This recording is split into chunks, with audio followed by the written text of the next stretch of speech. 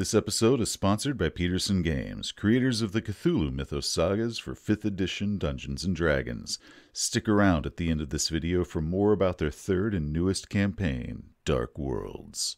Hello Internet, Seth Skorkowski, and today we'll be taking a look at the classic AD&D adventure, The Ghost Tower of Inverness. Written by Alan Hammock, the scenario was first released in 1979 as a tournament module.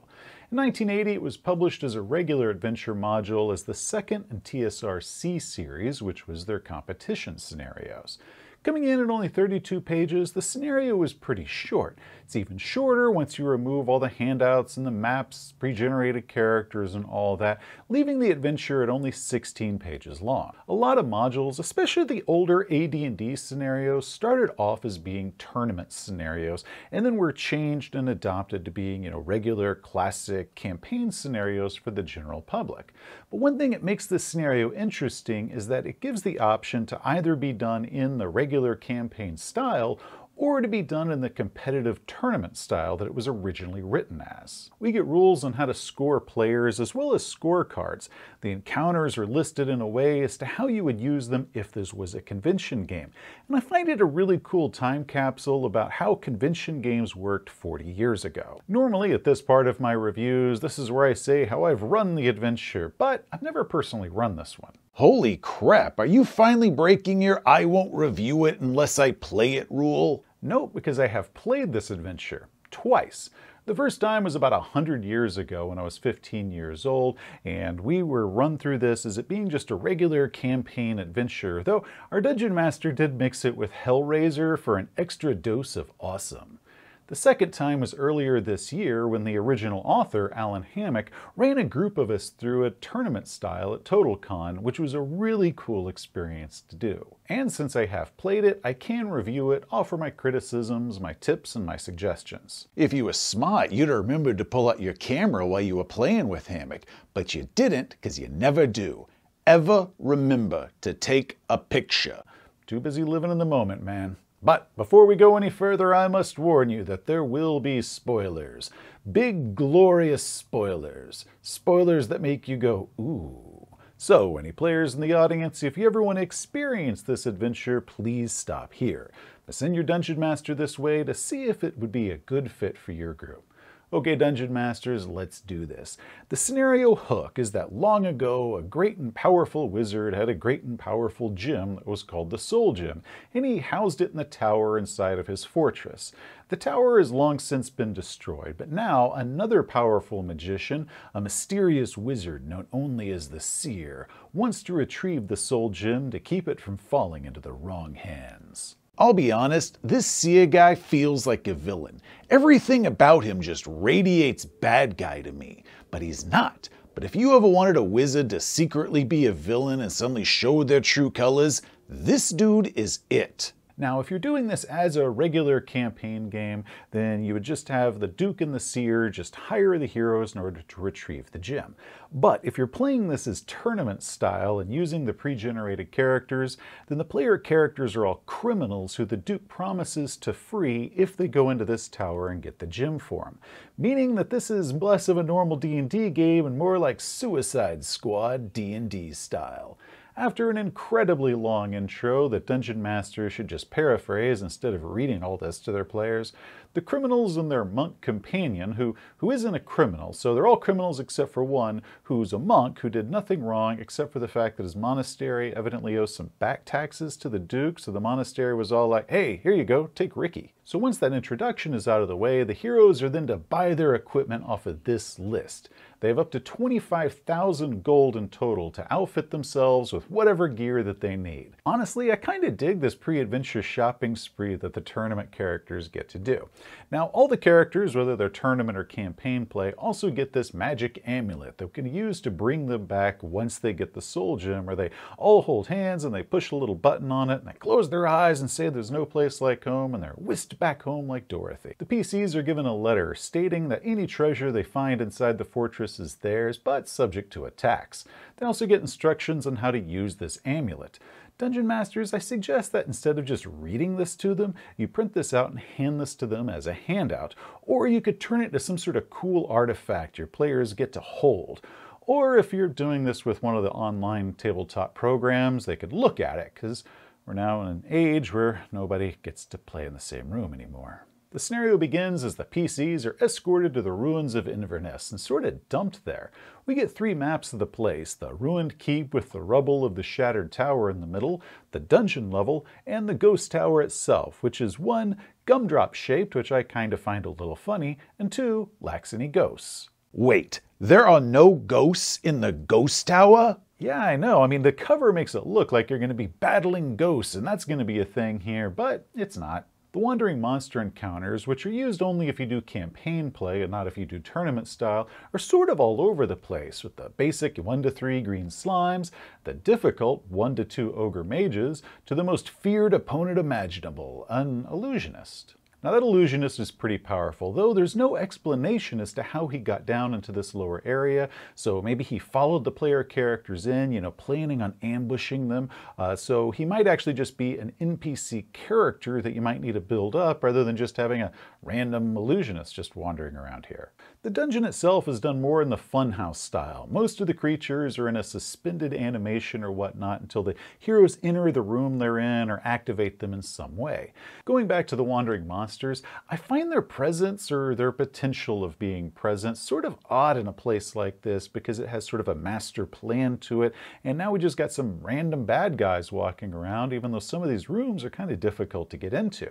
So what I suggest that dungeon masters do is go ahead and roll these up in advance. Go ahead and place them in the dungeon wherever you want to have them and incorporate them in some way where it looks like they were just intentionally placed here as part of the dungeon creator's master plan, rather than just have them be random creatures that are wandering around here. Because the dungeon level is so old, some favorite player character spells such as Lightning Bolt and Fireball can cause miniature cave-ins, which can add a new risk. Or an added bonus if the player characters use them right. The fireball don't kill that mana core, the resulting cave-in might. Either way, I suggest that if you have any players that check the walls or the ceiling, a thief or a dwarf or whatnot, they should have a way that they can tell that these walls and ceilings are very unstable, and they can see that it might be problematic to cast some of these more devastating spells, sort of a hint to your players before you just kind of go ahead and spring this on them. Much of this adventure is done as puzzles that challenge the players as much as the characters. The module even specifies that it is for experienced players more than just experienced characters. Several encounter areas are marked as being for campaign play and not for tournament play, so that's how you determine if you use them or not, depending on which mode you're playing this adventure in. The module gives us several visual aids to hand our players, which is really cool. I've said before that I make no apologies about the fact that I am a handout game master. While I'm not going to give any sort of walkthrough about each encounter, there are a couple that I want to mention. Room 8 has a programmed illusion with a giant ball that rolls after the player characters Indiana Jones style. However, it's kind of vague in its description here, with the person that gets crushed taking no actual damage while the observers think that the victim has been crushed until the victim touches them. Personally, I'd like some sort of effect given to the victim, the person that gets crushed by this illusionary ball. If not damage, have them be where they're paralyzed on the floor for a short amount of time or something.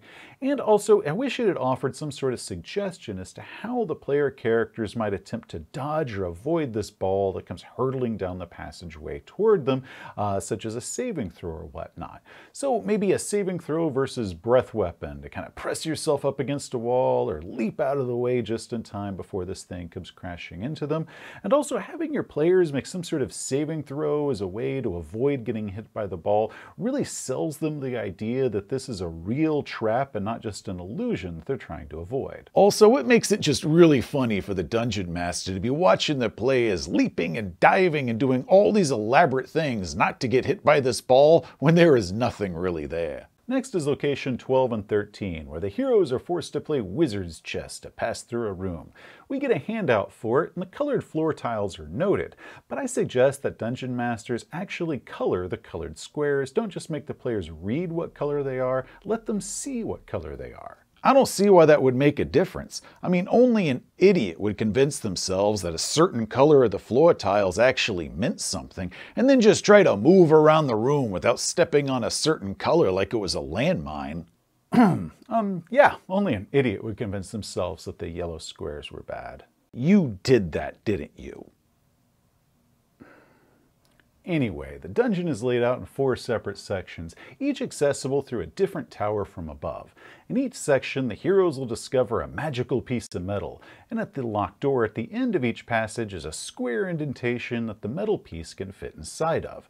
Eventually they should figure out that the pieces all link together, and once all 4 pieces are joined, they can be put inside any of the locked doors and they'll open up for them. Dungeon Masters, I encourage you to go ahead and print these pieces out, or maybe cut them out of cardboard and hand them to your players. That way your players can kind of touch them and hold them and fit them together and see how they might join. Or better yet, pick up a very simple 4-piece puzzle, and as they discover each piece, hand them a new one, and let them put this puzzle together to make the key for the door. And if you're worried that a 4-piece children's puzzle is going to be too difficult for your players to solve, Dungeon Masters can easily mark or color the pieces in a way that it's obvious to see how they go together once the players get all 4 pieces. The point is not to make the puzzle difficult. The point is to make the pieces tactile, something that they can touch. Once they enter the central room, the heroes are whisked away to sort of a pocket dimension of the distant past, back when the tower still stood. And now they can explore this tower and get to the gym. Each level follows a different elemental theme and has monsters accordingly. Air, earth, water, and fire, and while challenging, I think I'd have preferred more elemental, or at least more elemental planar creatures that are guarding some of these levels. Because, a Medusa covering the earth level, just doesn't really hit for me. Eventually, the heroes will reach the top of the tower where the soul gem awaits. The gem does try to protect itself, and once the party enters, it fires a blast of light down one of the pie wedge sections of the room. After the first one, which is designed to miss but give the players a warning that this sort of thing is about to start happening, the blasts are random and come every single round. If a character is inside of a section that gets hit by this light, they must make a saving throw. And if that saving throw succeeds, then all of their possessions and themselves are permanently bleached white. Magical items are said to be drained by this blast, but I'd allow a saving throw for each of their items because the player did make their saving throw versus this. But if the character fails their saving throw against this blast of light, then their soul is ripped out of their body and goes screaming and sucked into the gym while the rest of the player characters watch in complete horror. Once the PCs manage to get the gem outside of its protective sphere, they can, grab the amulet and all hold hands and push the buttons and get whisked away back to their present time where the Duke and the Seer are waiting. The Seer can free the soul of any trapped player character and bring them back to life, providing, of course, the rest of the party or the group brought the body back with them. We were supposed to bring the bodies back? Ah, crap, we left those back at the tower. Or another body could be substituted if they don't have the player character's old body. Interesting. Hey guys, I'm gonna go find a body for our friend's soul to occupy, and it's probably best that you don't ask me where I got it. At this point, the adventure is done. If you're running this as a tournament game, points are totaled up and compared to see how each group performed. If this is done as part of a regular campaign, then experience points are issued out to the player characters who then go charging off on their next adventure. Overall, I find Ghost Tower of Inverness to be an okay adventure. Some of the ideas and the puzzles are pretty fun, but it's not enough to make this a great adventure. And it's probably best that Dungeon Masters, use this as sort of an idea mine. That way they can get some of the really cool tricks and traps and go ahead and incorporate them into their own games that they write. Now that's of course if you're going to be running this as a regular campaign adventure, which of course is not what it was designed to be. As a tournament adventure, that's a different story, and I personally love the fact that they kept the rules for it to be used as a tournament game. Unfortunately, since this game is from an edition that was 4 D&D editions ago, it probably doesn't get much opportunity to be used the way it was originally designed to be used. But with a small and growing old school RPG market out there, I would love to see this adventure get some more tournament play at different conventions or game shops in the future. Or it could be used as a way that Dungeon Masters could kind of analyze this, kind of break it apart and make their own tournament games, because you can see very clearly, how the scoring process and all that was put together. So maybe they could use that formula and they could put together some sort of old school tournament games the way they used to do them back in the day. But if you're going to be trying to work this into your regular D&D campaign, Dungeon Masters are going to need to do some work. I think the Seer would make a great future villain. As the PCs, get him the stone and then he reveals his true nature. Or maybe he really is a good guy but gets corrupted by the soul gem's power. Or maybe he's just a red herring. The seer, he could be a totally good guy, just nobody trusts him because he's all Mr. Mysterious. But the Duke? Yeah, that's the guy who becomes the villain. Maybe the soul gem is needed to be part of a regular campaign, such as the player character's enemies are trying to get the soul gem, and that's why the player characters do this job in order to get to it first. Or maybe they're needing some information to complete the quest of their larger campaign. But the only person that knows the information that the player characters need, their soul was trapped inside the soul gem long ago. So the player characters have to go to the tower, get the gem back to the seer so the seer can pull the soul of this person out. That way the player characters can learn the information that they need for their much larger campaign. Yeah, those big elaborate plots that stretch across a campaign, those are cool and all. I just prefer the old eviction approach. How do you mean? I mean that the castle itself is the prize. Let's say the player characters do some sort of big favor for the Duke, or maybe one of the PCs gets to be that level where they get to have their own keep, and the Duke is all, hey, I got a perfectly good castle that ain't nobody using. A good fixer-upper opportunity, if you ask me. There's just one small thing you gotta get out of it first before I let you have it. So you're not clearing the place out for the Duke, but the player characters are clearing it out for themselves. Exactly. The player characters pull up to the castle with a U-Haul full of their crap, and then they proceed to go about evicting all the monsters and getting rid of all the junk left behind by the previous tenant. The whole time calling dibs on who gets to have which room. And anytime a wizard casts a fireball and causes a cave-in, the rest of the party is all like, whoa, whoa, whoa, stop messing up our stuff. You are cleaning that up, buddy. Oh, wow. Yeah, it could be like one of those extreme house makeover shows, but in D&D characters renovating old castles. I dig it. Speaking of modifying a module, you ever gonna share the story how you guys did that Hellraiser mod? Well, there's not much to say about it. I mean, the heroes have to assemble a puzzle to open a gate to enter another world, fight its denizens, then face a revolving beacon of light to get to the prize. All pretty self-explanatory if you ask me. You can find the module in DriveThruRPG. It's definitely not for everyone, but is a cool time capsule of an old-school funhouse tournament dungeon with a lot of cool ideas inside. Now a word from our sponsor about something new for Dungeons & Dragons. Peterson Games is happy to announce the release of Dark Worlds Act 1, The Ritual, part of the ongoing Cthulhu Mythos saga, available via subscription October 2020.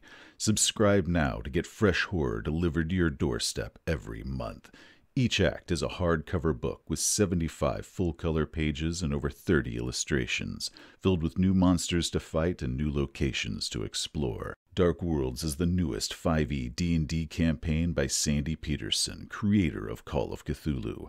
You and your friends become unwitting pawns caught up in the blunders of a mad ruler. His insane attempt to curry favor with the dread fungi from Yugoth results in your being teleported across space to the nightmare world of Yugoth. In Act 1, The Ritual. The ritual keeps you alive, for now. But for how long? Your only hope is to track down the wizard Mustafa, who knows the spell of return. Unfortunately, he's been taken by the fungi for their dire purposes, and your attempts to rescue him have drawn their attention. Click the link below to learn more and enter Dark Worlds. Hey, thanks for watching. If you enjoyed the video, please give it a thumbs up. If you want to see some more of our stuff, such as game reviews and how-tos, just hit that subscribe button. Till next time, heroes, you have a great day. Between the real estate eviction angle and that fire giant that you find up inside the Ghost Tower, this adventure would be a great Scott Brown Bonesaw mashup.